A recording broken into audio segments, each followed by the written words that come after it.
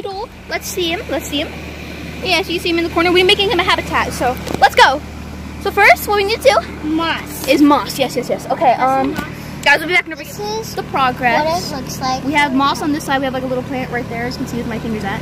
And right now, look, show him. Here he is. He's right there. He's not moving, but he will move.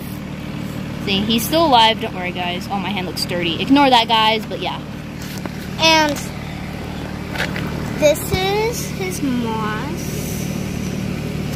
so far. Let me get him some leaves. We have like a tiny little baby tree right there so he can like eat. But we're also trying to figure out what they eat for a living.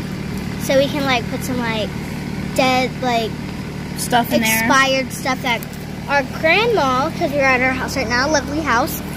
Our grandma does not need anymore. Yeah, need or want. There's a lot of cases of mud right now.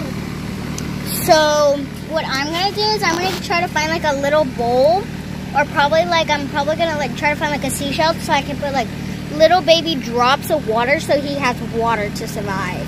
Yeah. Is that he? Yeah, it's a he. Yeah, it's a he. What's All right, his name? cool. Here's the So finished here's product. the product. So we're gonna try to find some more. So let's go. Follow us while we try to find some more beetles in this family. Where's the lid? Right down the trash can. All right, guys.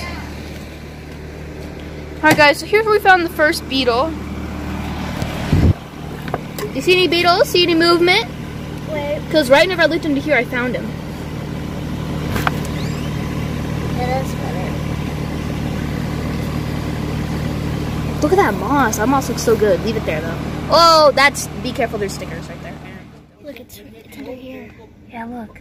He's really big. But I think he likes being like this. And also, if y'all think he's dead, he's actually alive. Look, see, watch. See, he's alive.